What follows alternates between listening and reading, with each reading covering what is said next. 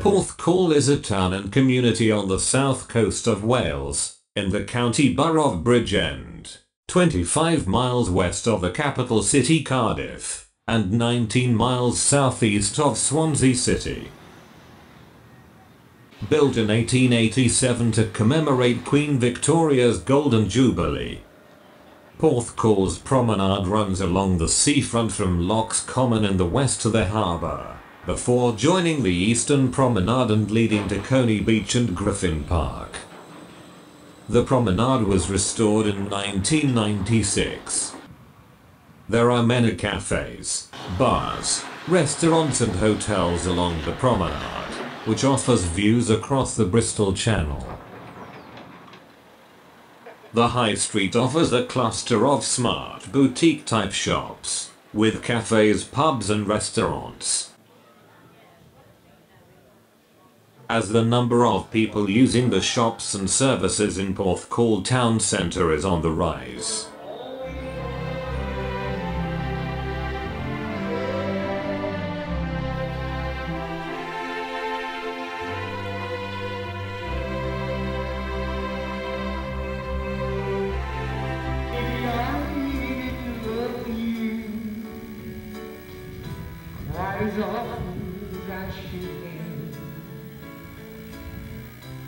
Little things I should have said and done, I just never took the time. You were always on my mind. You were always on my mind. Maybe I didn't love you all those lonely times. And I guess I never told you I'm so happy that you're mine.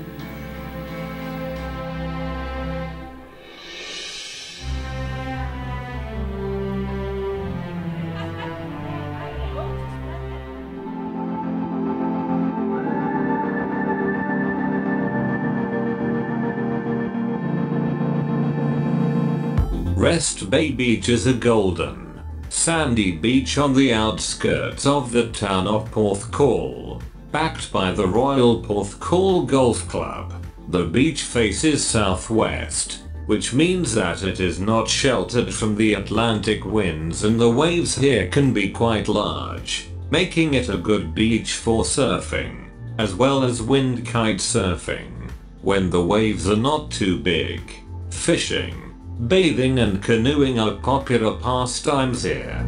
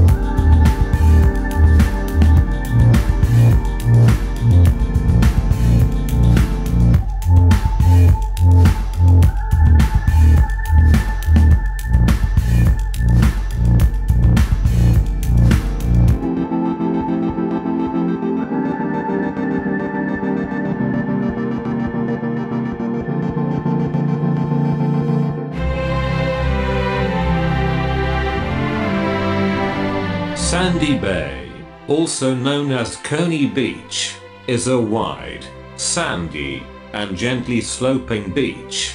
Looking south, from near the centre of the town of Porthcawl, there are views out onto the Bristol Channel. The beach is wide, but there can be several hundred meters of sand separating the surf and the promenade behind the beach at low tide. It is a popular spot for surfing and swimming and is backed by an amusement arcade.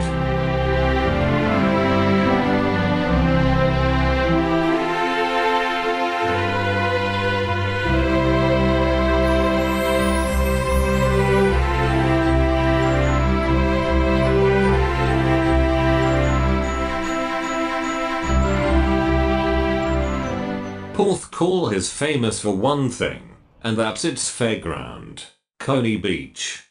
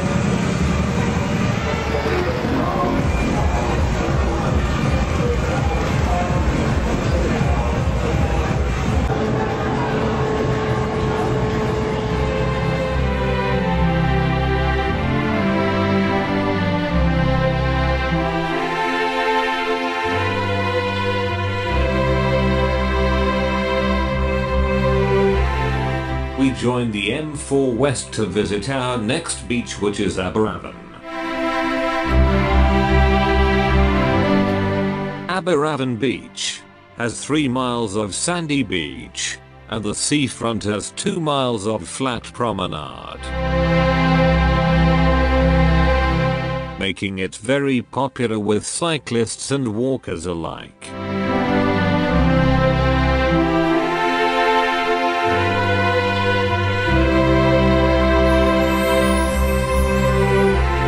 The beach has plenty of room for everyone to have fun safely, without getting in anyone's way.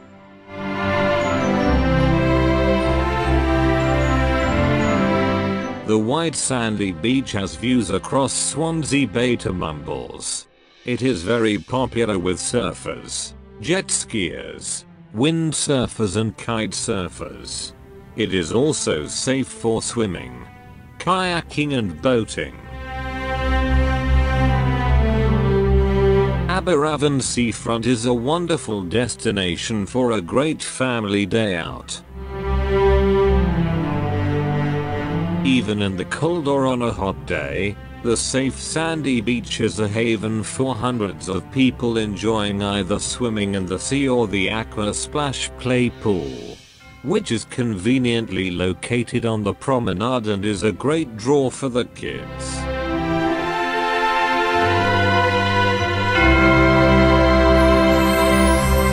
The sunken beach shingle garden.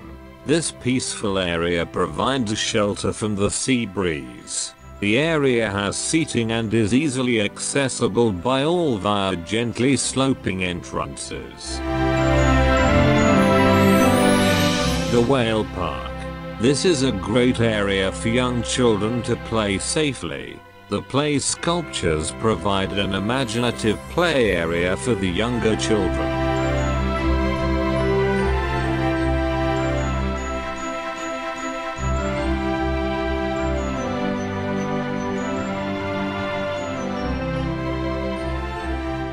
The RNLI and Coast Guard stations.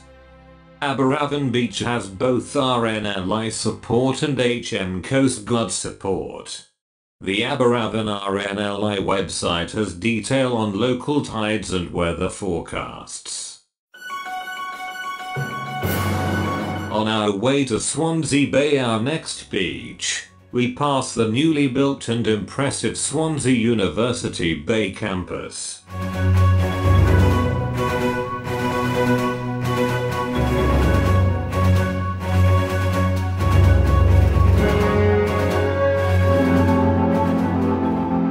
Here, you can unwind in the UK's first area of outstanding natural beauty. Relax on award-winning Swansea beaches and explore unspoilt countryside. This region has some of the UK's best locations for marathons, walking, cycling, water sports and golf. And it's all within easy reach of the buzzing city of Swansea, home to Wales Premier League football team, Swansea City.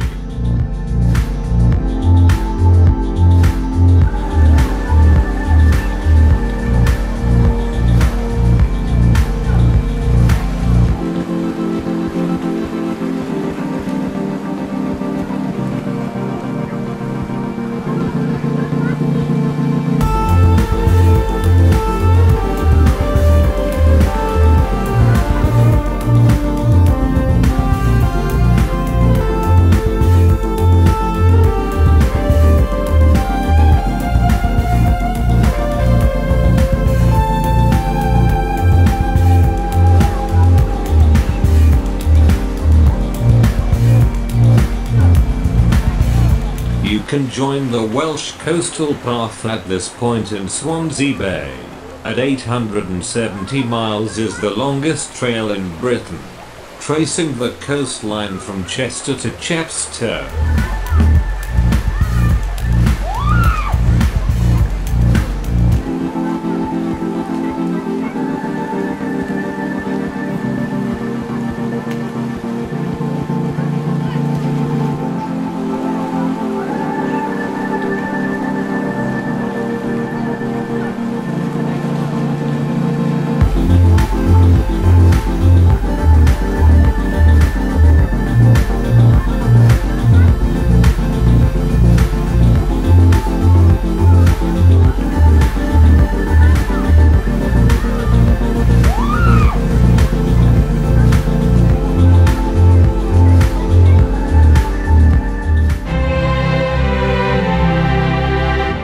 Castle Square in the heart of the city is where you will find the big screen and numerous organized events throughout the year. It is situated on the top of Wine Street, the nightlife area of the city. Just a stone's throw away you have the major shopping streets, Oxford Street, High Street, Park Tower, the Quadrant and Princess Way, plus dozens of smaller shops who specialize in just about everything. Also in the middle of Oxford Street there is the largest indoor market in Wales. Get your cockles and lava bread there.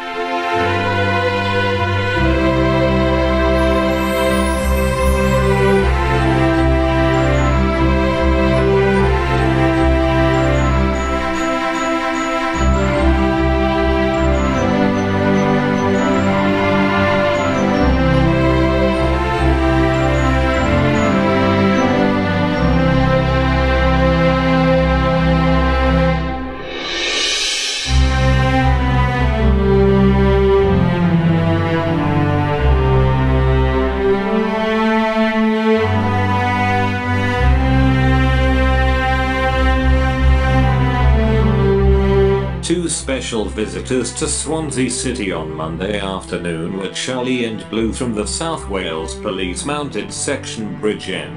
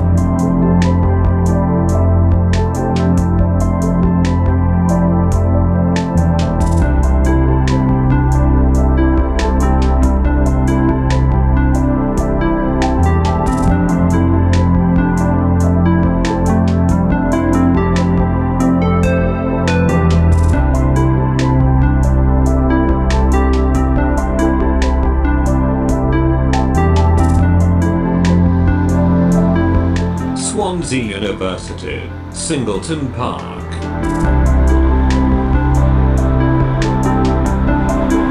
Home to 3,000 students, the university is situated on Swansea Bay, where they will find plenty of fitness apparatus conveniently placed along the seafront to keep them fit.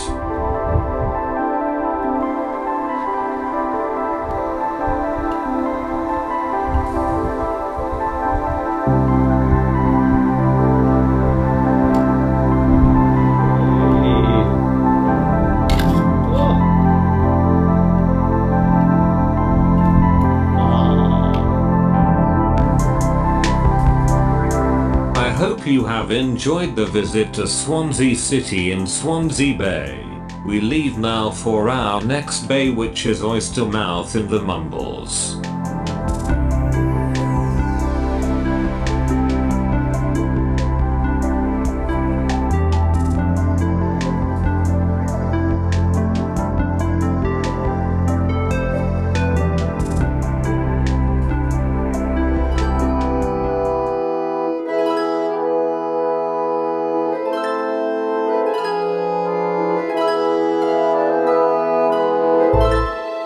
Oystermouth is a village in the district of Mumbles. Local beaches include the southern tip of Swansea Bay, Bracelet Bay, and from the Mumbles Head area, there are views towards Swansea and Port Talbot. Oystermouth was served by the Swansea and Mumbles Railway, one of the very earliest passenger rail services, along a shoreline railway that was used in the 19th century to transport limestone and coal.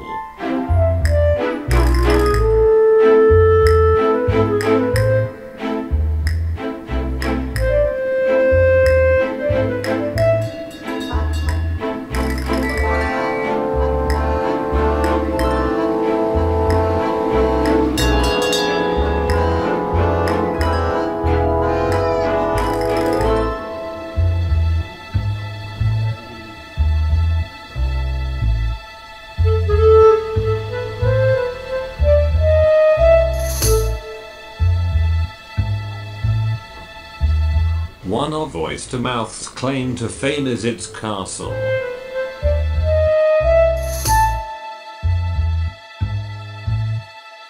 The 12th century Oystermouth Castle is well preserved.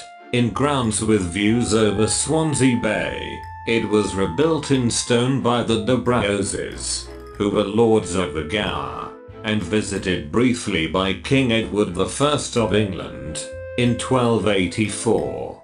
By the 16th century the castle was abandoned and in ruins.